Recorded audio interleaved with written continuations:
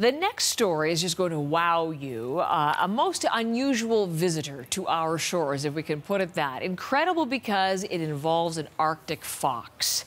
Norwegian researchers say this fox walked all the way from Norway to Canada. That's 3,500 kilometers and then some.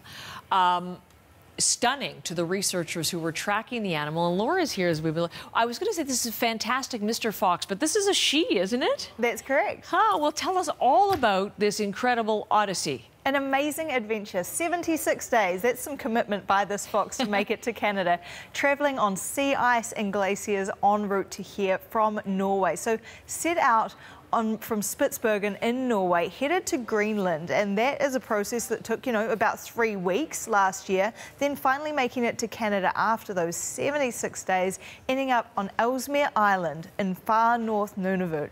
And we're learning about this from a new research paper. These researchers recounting how they had tracked this fox. You can see it's wearing a little tracking collar there. It's very cute, and it was averaging about 46 kilometres per day, more than a marathon each day. That's a whole lot of walking, but it's worth pointing out that because the fox was on sea ice, it did float a good amount of the journey. One day travelling 155 kilometres. Can you believe it? My.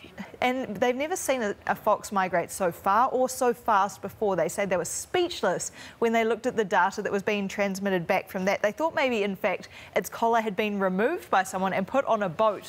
But there was no trickery involved in this because in the end there were no boats up that far north. There were none in the area, and they know that it did actually have to walk, making it to Canada, but then actually its GPS tracker stopped working back in February of this year, so we've lost track of the fox, but hopefully it's still up there somewhere having fun. Feisty, focused and fierce, this fox, and somewhere out there in the north of our country, perhaps.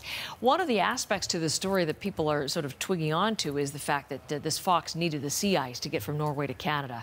We know that that's diminishing in this time of climate change, and it kind of reminds us of the role in migration. That's exactly right. So as that sea ice disappears, it means that foxes or other species can't migrate like this one did in this situation. And so this fox was relying on, the birds or the fish in this area also being disrupted by melting sea ice.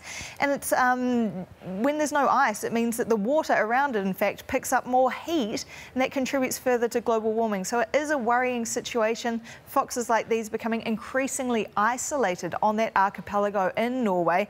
Perhaps in future they won't be able to migrate at all using the sea ice, and it's actually prompted Norway's climate minister to come out and say it's time to cut emissions because we have to help species like this. We also need the sea ice to survive.